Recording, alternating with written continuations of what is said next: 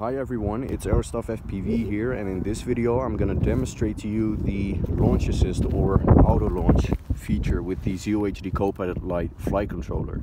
And it's basically a feature in which you'll put it in return to home, raise your throttle, and the moment you throw the plane, the motor will spin up and it will climb to a certain altitude and engage return to home. So in this video I'm going to demonstrate to you how that works. So I'm engaging return to home on my transmitter. I'm gonna raise my throttle.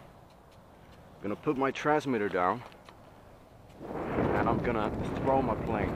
So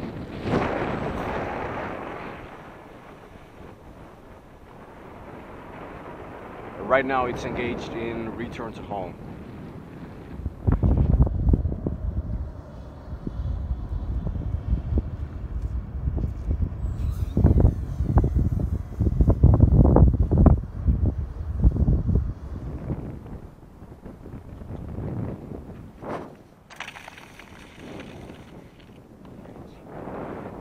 So let's do that again.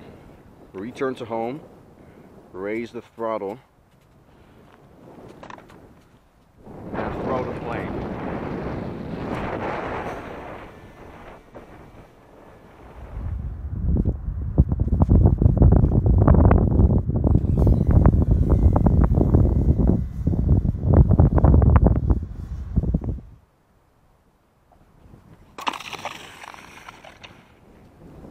So for the people who are curious about what this plane is, it's basically a heavily modified photon motor glider, specialized for high altitude flights and just casual long range FPV.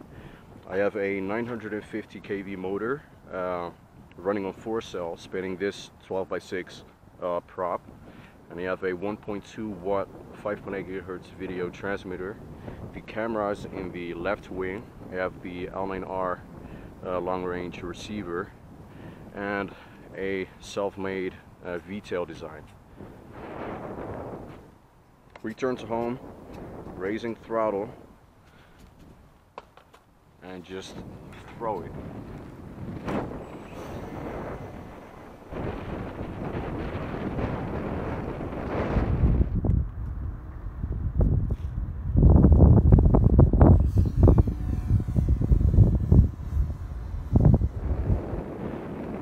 This is like one of the reasons why I just love the ZOHD Kopilot Lite flight controller, man, because it's just the features like stabilize mode and return to home, manual mode, and even launch assist for just like a small amount of money.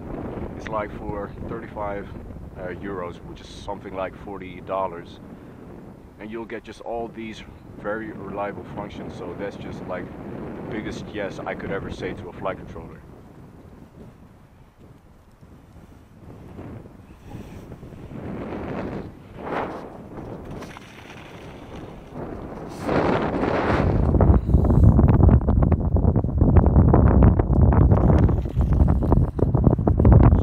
Return to home, raising throttle, in my sake putting the transmitter down and just chuck it.